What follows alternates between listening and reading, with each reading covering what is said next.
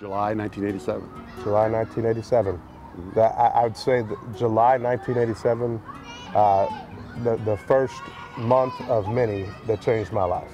Joe needed a male role model in his life. Even at 7 or 8, he was displaying issues with behavior and abandonment from his father.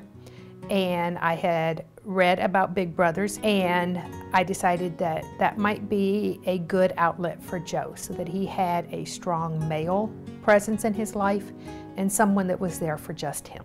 I feel before I was lost. My mom did everything that she could, and I know that she would have continued to do everything she could, but she's not a man. She couldn't give me the guidance that I get from a man growing up to be a man. And I still remember when she asked me if I wanted a brother. I vaguely remember signing up. I do remember when the door opened and I see this giant standing at the door. This is Penguin Park. Back then it was the premier park to go to. I mean, it had all the cool stuff with the big penguins and the giraffe and all that. I'd never been here before when Jeff picked me up. So we came out and we started to play, and it was really, really fun. Really, really fun. Even though it was with a new person that I didn't know, it was really, really fun.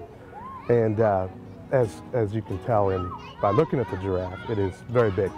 And when they had the swing attached to it, I think it was the best swing in the park at the time. And being a 7-8-year-old kid, the higher you can swing, the better it is. And we're swinging. God, it felt like we were swinging for an hour. But I keep yelling higher. Push me higher. Push me higher. And then I just remember it hurt. I remember pushing him and trying to get higher and trying to get higher, and then eventually something turned and he turned and swang and went right into the giraffe and busted his head open. I felt horrible about the incident and took him home crying and apologized to the mother, and she said, don't worry about it. Little boys get stitches all the time. We did a lot of stuff, and the food was just one of the fun ones.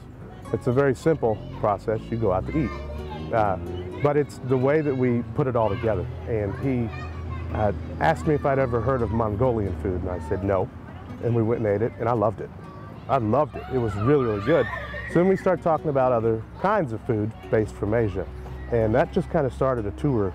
Just being put into the food industry now is just kind of tied together some. I would have never eaten that kind of food.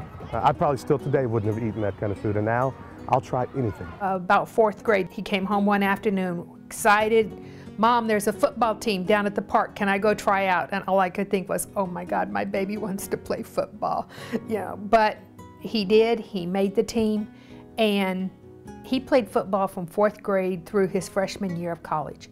I can count the number of games Jeff wasn't at on one hand. I was at every game. When he was a sophomore in high school, he was on the sophomore team, the JV team, and dressed out for the varsity. So I got to go to 3 games a week, but it was worth it. It was well worth it.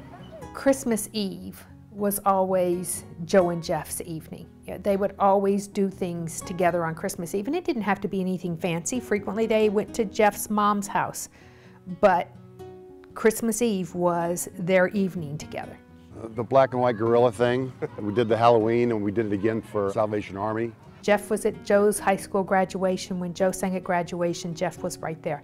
When Jeff graduated with his master's, Joe and I were there for graduation. The day before he turned 21. He turned 21 at midnight. We walked in the door, and we had a few drinks, and had his first real shot that we were aware of. No, that was my first shot. I think the football scholarship was huge.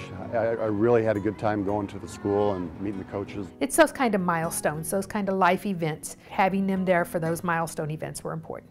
There is nothing my family wouldn't do for Jeff, and vice versa. I know Jeff's mom and Jeff's sister would do anything for Joe. It was a long road. I wasn't quick to respond to everything, and I grew up with Jeff, and I started to want to be like Jeff.